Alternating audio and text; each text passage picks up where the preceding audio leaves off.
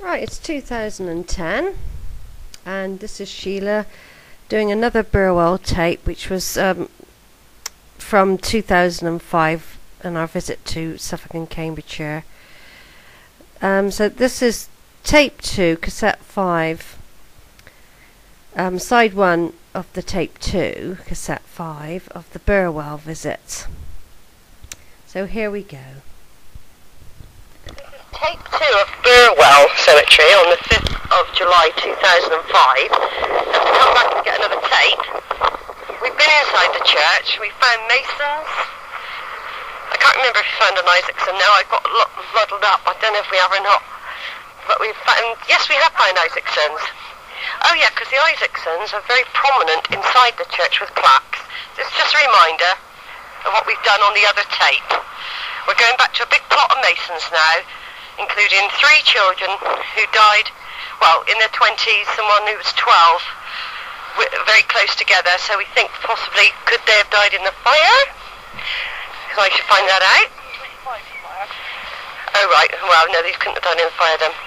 But anyway, there could have been, there was cholera about, there was all sorts of smallpox, there was lots of awful diseases around at this time. Got Elizabeth Mary, daughter of Thomas and Anne Webb, who died April 1802, aged 40. Lots of difficult ones to see. There's Henry Mingay, who died November the 8th, 1878, in his 67th year, and his wife Mary, who died November the 23rd, 1878, in her 66th year. Also Eliza W., wife of Henry Mingay. We had 2 wives by the look of it, who died June the 27th, 1829. We've got Mary Sharp, this is very clear, I think somebody's come and done this one up, who died 30th of December 1809, aged 38. It's an old one, but it's been done up, I think. Also some Paul family, John Paul and Sarah Paul, who died 1785, aged 71, and 1780. And John Paul and Sarah's wife, who died he died March 1815, she died November 1811, aged 6, he was 67, she was 90. And some more Masons. We've got in loving memory of Henry Mason, who departed his life January the 5th, 1873, aged 46. Also Elizabeth Martin Mason, I thought it was Martin, daughter of the above, who departed this life January the 4th, 1895, aged 44. And next to them we got James Mason, who died October the 31st, 1873, aged 44, and his wife Elizabeth, who died July the 17th, 1921, aged 91. And then we got George Mason, son of George and and Elizabeth, is it Elizabeth Mason, who died December 1862, age, I think it's 20-something, there's a 29. So that's George, who died in it could be 62, it could be 02. Might not be Elizabeth. Mason plot. Another pathway coming into the church of Joseph Mason. Joseph Mason, who died 18-something or other. It's not very clear, this one. And then we got, I think this is a Mason next to it. Not sure. Yeah, it's Mason. C-M-A-S. Oh right.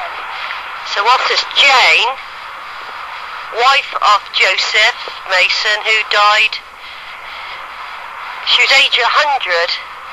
No, age 60, sorry, who died in, it could be 1811 or something like that.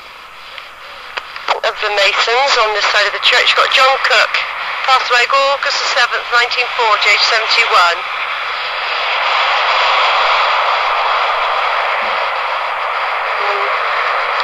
The newish one, well, not new, it's quite a while back, but Elizabeth Ship with the double P, who died 21st of April 1945, age 74.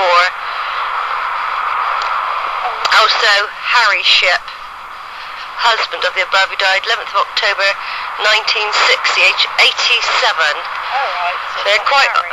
Yeah. This is definitely Mason country. All the Isaacsons seem to be buried inside the church. And the Masons are outside. We've got some stones. We've got some more stones of them. Back of the church where there's another entrance, and the side of it there's just another clock. It's got a different time on it. That side's not working. By the door you've got James Norman, who died February the 28th, 1817, age 62, and Anne, who died 1865, age 78, and William, could be their child, yeah. William, I'm not quite sure where that is. Wanting to go to the loo, but it's not easy around here. Found some frosts, but they're like 1940s. Grangers, they pop up now and again, different places. And Carters, they seem to pop up as well, but these are the 1950s. There's a James Blackwell. This is right in the corner, right in the far corner of the church on its own. We've got James Blackwell, died July the 17th, 1953, age 84. So he was around at the turn of the century. We've done the whole church now. We might not have done these up here. Oh, we're right behind the tower now, and I'm desperate to go to the toilet. Bladder's filled right up. Can't even think of a drink even though I'm thirsty. Down the church, we've got Mary Palmer, who died the 17th of something, 1700, aged 80. So we've got Palmers. They seem to crop up everywhere. Some Browns as well. There's Brown with an E on the end. Could be Frank Brown, who died November. Well, Brown, 1780, and his wife as well in there. And then, oh yeah, France. It could be Francis Brown. September 1707. And John Brown, their son, who died September 1777,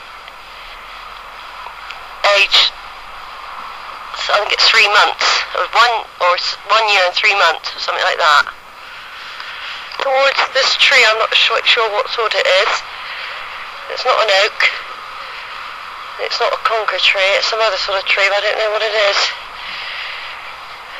Another little one is Rob Beals, who died the 12th of January 1763. I'm putting these down because they are old. They might come in useful. Looks like an old school here by the church. What's the writing on there? It's now a Montessori school. There is a Burwell castle, but because we're bursting, we might have to leave that sort of thing for another time. Because we've got other places to go this afternoon while the weather's keeping up. But I'm really happy with what we found, although we've still got to sort the links out with the Masons yet. I think there's enough in there to give us lots to go on, but we're sat in a pub, outside a pub. Can't remember what it's called. We'll have to look on the way out. This is our little break after going round the churchyard. Just decide where we're going next. Right, we're just leaving now the Crown at Burwell. We're going to find Westley Waterless and Wood Ditton, where we know there's Masons and Zora's got other links. It's been a fruitful morning. We've got loads to talk about, and we're off now. We've driven through Burwell just to have a look.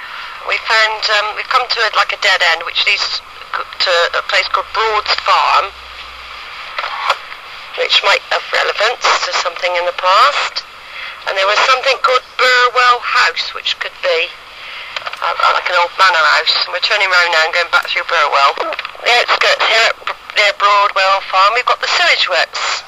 And I can see them actually working. The spray's coming out, breaking down the pieces. Alright, we're now at a place, it's 10 to 2, we're at Westley Waterless. It's a little tiny church in the middle of nowhere near a farm.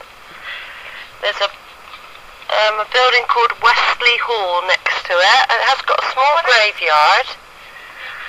Very small church. Looks quite old though. We're just going to have a ramble round there now and see if we recognise it. Very small churchyard. We've got a William Watson who died 20th of August 1976, aged 63. And there's Sidney Webb next to him, born the 20th of December 1884. Died the 15th of December 1964. And Julia, who died 1878, no, born 1878, died 1963. That was his wife. We've got George Richard Clements, born April 19th, 1899, died 1980. And Emma Clements, born 1908, died 1981. Yeah.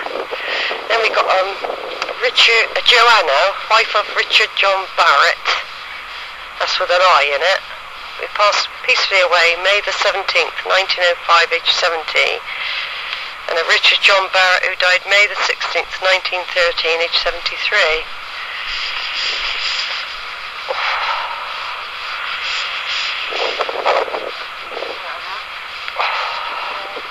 Yeah, got William C. Turner, who died November the 11th, 1931, age 55, and also his wife Annie Abigail, who died January the 28th, 1933, age 67.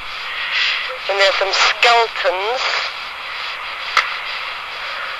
There's Eliza Bridge, who died November the 22nd, 1895, age 68. And a Frederick Bridge, who died January the 8th, 1890, age 39. Oh, God. What? That's that place there. Oh, right. I'm going to go in those bushes in a minute. Right, we found a mason. Sacred to the memory of John Mason of Westley Hall, who died November the 14th, 1870, aged 65. Also Mary Ann, widow of the above, who died January the 6th, 1902, aged 82. This is a big monument, which has got... Yes, there is a Westley Hall next door. Hold on, it's got a big pot on the top.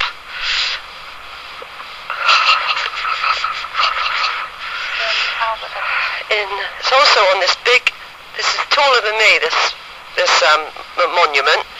Albert Edward Mason, who died January, I remember an Albert Edward, died January the 16th, 1930, age 66, and his wife Clarissa Martha, who died March the 12th, 1966. Oh, same year as my mum, age 100 years. Also their daughter, Dorothy, who died, wife of John Madden, who died July the 26th, 1984, age 84. Then on the other side, we've got a Henry Mason who died October the 2nd, 1897, age 53. Have I done that one? I don't know. Oh no, then also this big stone has got writing all over it. It's John and Mary Ann Mason of Westley Hall, who died June the 19th, 1860. In the 19th year of her life. So she was quite young when she died. And that's a big stone, like I say, a big pot on it. And that Westley Hall is next door. Yeah, Westley Hall's next door.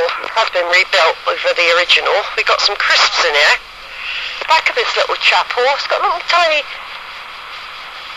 lead spire. You know, and a little tiny cross. It looks like it's been probably built in 2 stages.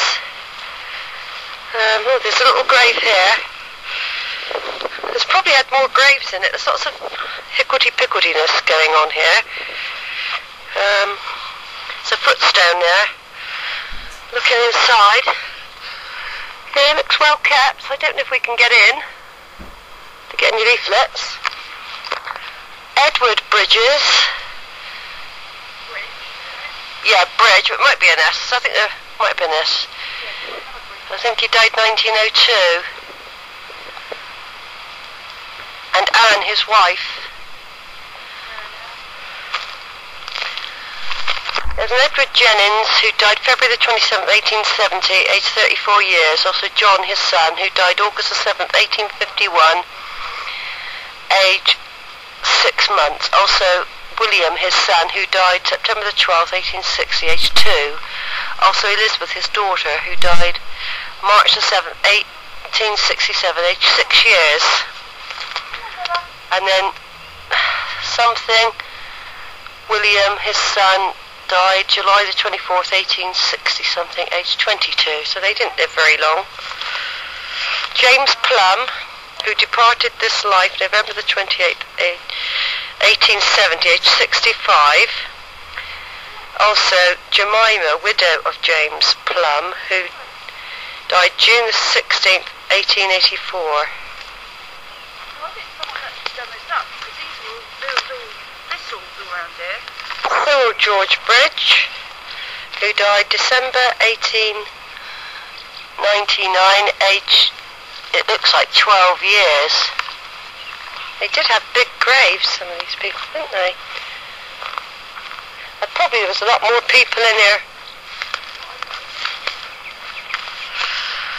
John Pearson, here in the corner, died December something, not very clear, and his wife Sarah. That's in this Westley, what's it called? Westley Waterless.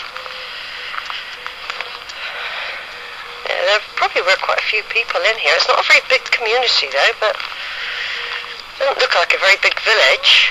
It's like Pebble Dash, some of the walls are lined with on them. And some restoration work's been done on one of the stained glass windows. Oh, we've got more bridge. This is a bridge area. We've got a big monument with 2 upright crosses on plinths. One's Richard Bridge, who died 1921, and Isabella Ellen, his wife, who died December 1925, and then Hannah Bridge, who died 16th of February 1937, aged 61, and her husband Frederick Bridge, who died the 19th of March 1955, aged 77. So Richard could have been the father of Frederick. I suppose there's one leaning up against the wall.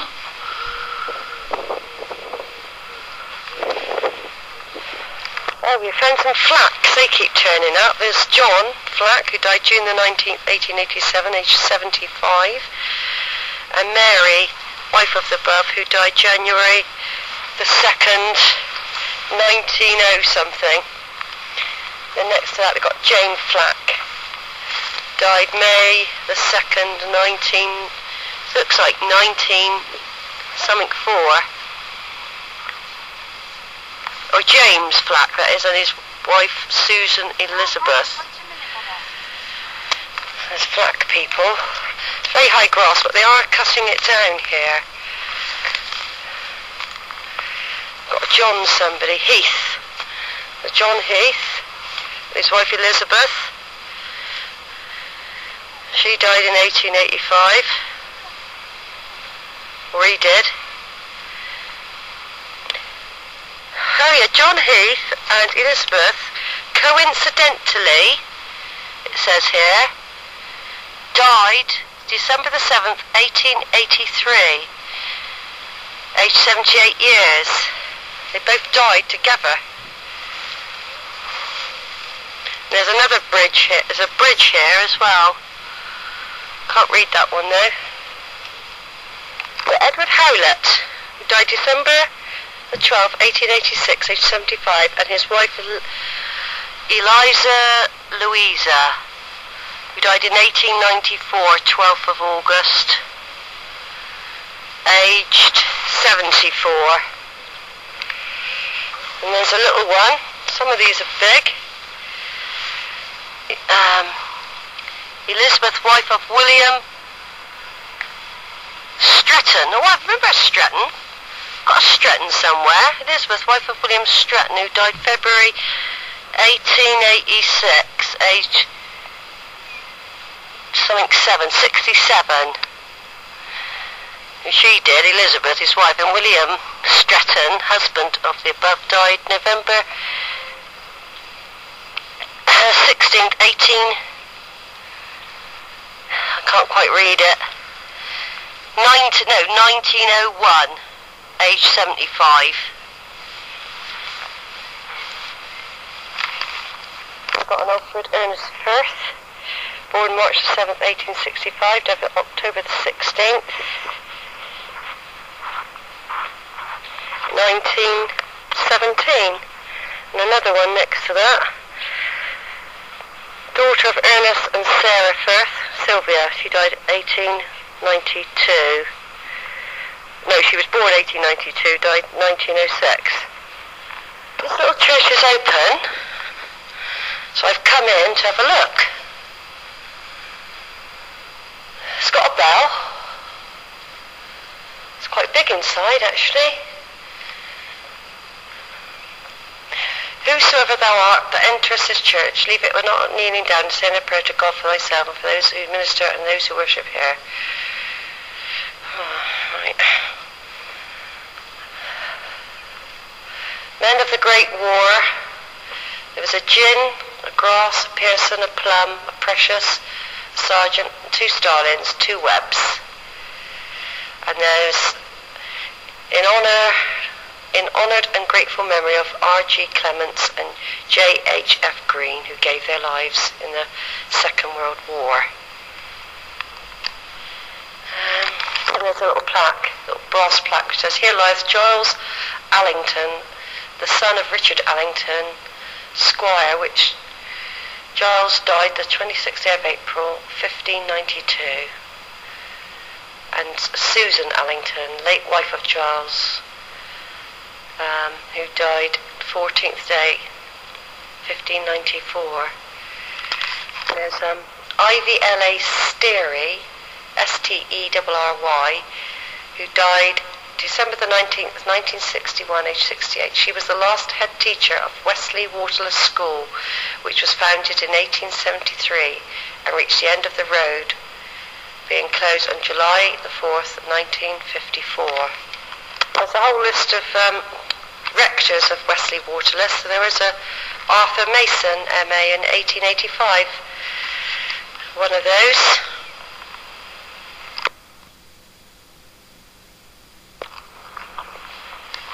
There's some big tomb-like structures at the back of the church near the bell tower. They're sort of held by big brass clasps against the wall, opposite old tomb covers, I should imagine. And you've got the font. Can't see any postcards or anything, no. Right, we've been round the church. I said hello to some very strange-looking locals who didn't respond at all. And we're trapped in here. We're at Woodton now, half a mile from the village itself, down a little road. Possibly some masons here. There was a James Mason that was born here in the past. John Jacob, who died 1813, and Elizabeth, his wife, who died April 1870, age 92.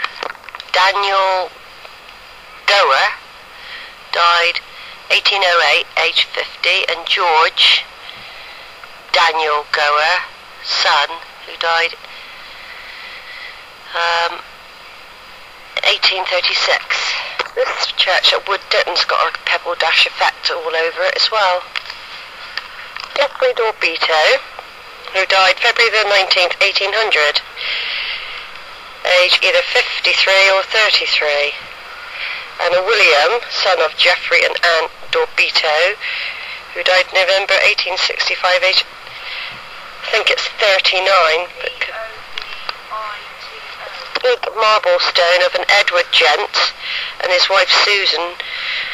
She died in 1891, age 67, and he died in 1902, age 82. He's just been cast aside. Starling seems to be quite a common name around this area.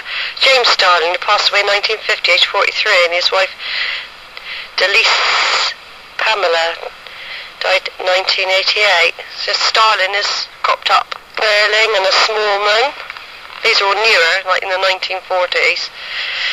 Daisy Lily Balls, wife of Philip Balls, who died 1941, age 48, and he died in 1950, age 66. A Bailey, 1940, age 75, and his wife Sarah, who died when she was 85 in 1952. Frederick Charles Jennings died 8th of March 1951, age 83. There's a few other Jennings.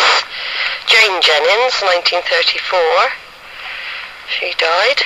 John Wade, who died 1915, age 72, and his wife Selina Wade, who died 1927, age 81. Elizabeth Turner, who died 1952, age 78, and Henry James Turner, who died 1960, age 81.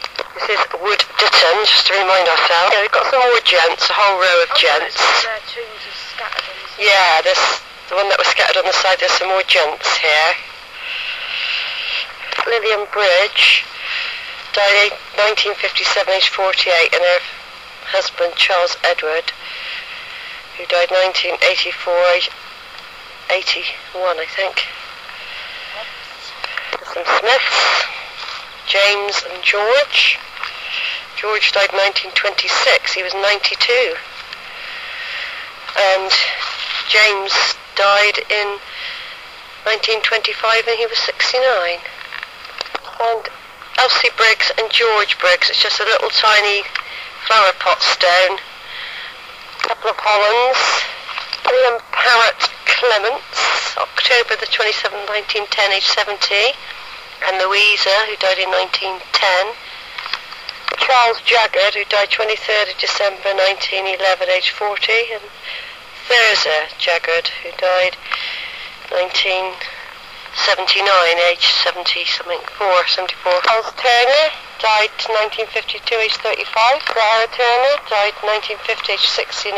And Peter Turner, who died 1969, age 82. We got a Sarah Smoothie, who died in 1930, age 61.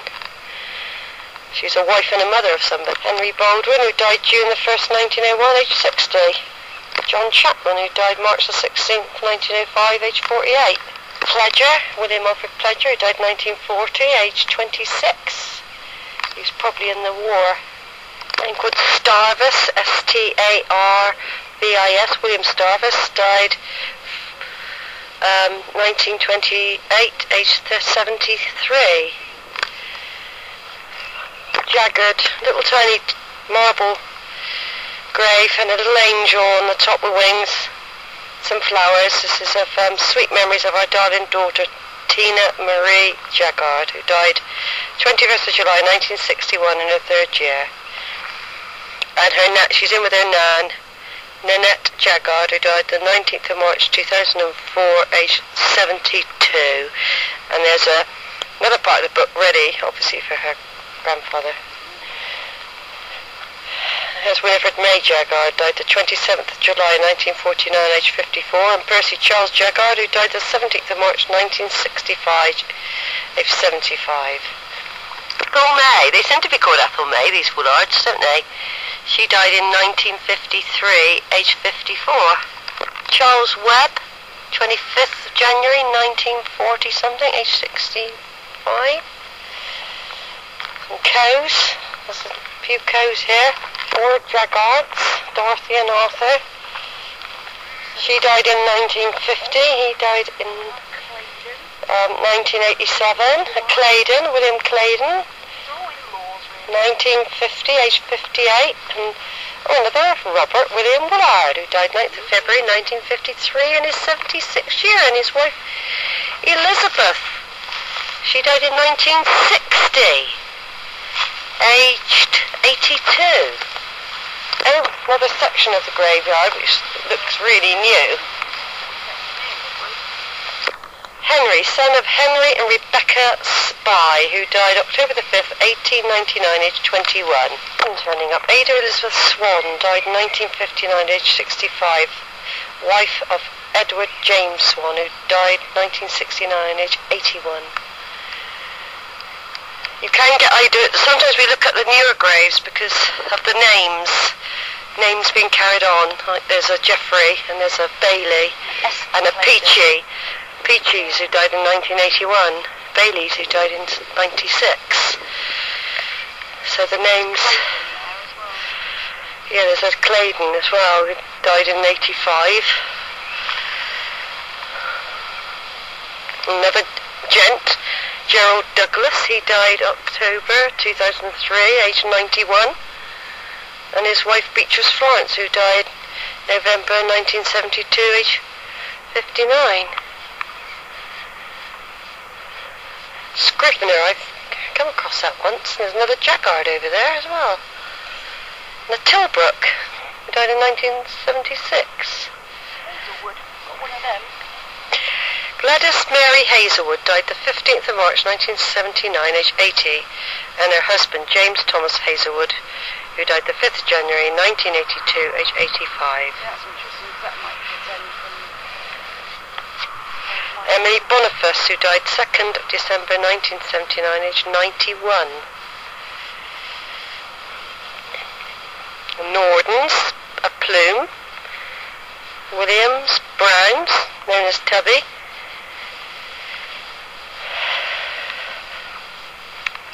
Charles Aaron Woolard died the 25th of August 1986, aged 81, and his wife Winifred Woolard. This Woolard thing's getting serious. She was 88 when she died in 1996, and Stanley John, who died 26th of March 1989, he was 77.